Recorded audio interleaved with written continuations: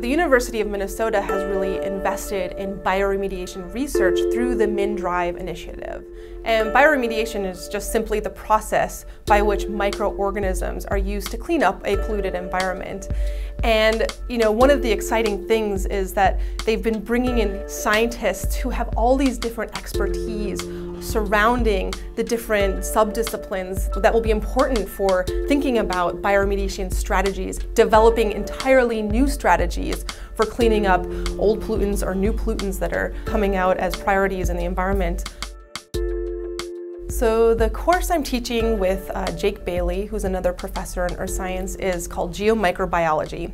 And this is a class for upper-level undergraduates and graduate students to gain a better understanding of how microbes interact with the world around us. This course has made me really excited about microbiology as a possible solution to engineering problems because it is sustainable.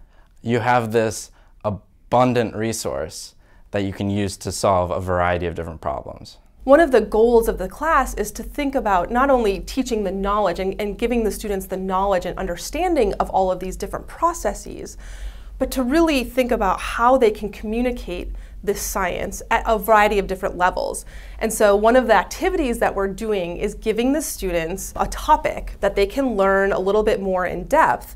But in doing this, they have to then take this to the Bell Museum, the Bell Natural History Museum here on campus, and communicate that science to a broad audience. So the project I'm presenting at the Bell Museum is actually about iron oxidation and iron springs, specifically one that's on the west bank of campus.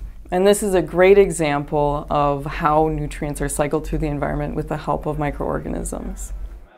Just the other day we went out to our back pond and took a sample and looked under our microscope, but coming here kind of reinforces what they're learning at home and in school.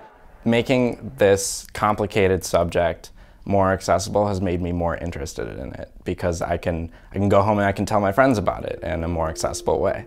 It's not an easy thing for a lot of people to do, to stand up and put themselves out there. But if we can sort of chip away at that bit by bit and give people confidence and give people the skills, I think it will benefit them throughout their careers as scientists and engineers.